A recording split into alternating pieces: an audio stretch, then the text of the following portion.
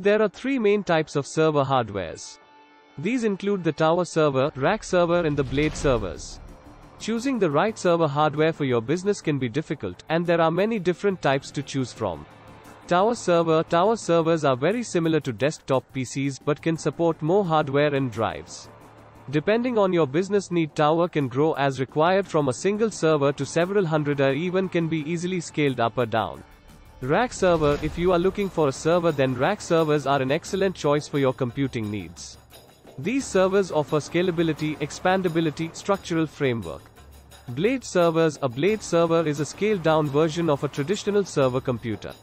Their modular design maximizes energy efficiency while saving space and physical resources. Hyperconverged infrastructure with HCI: the key to building a hyperconverged infrastructure is the combination of server hardware and software.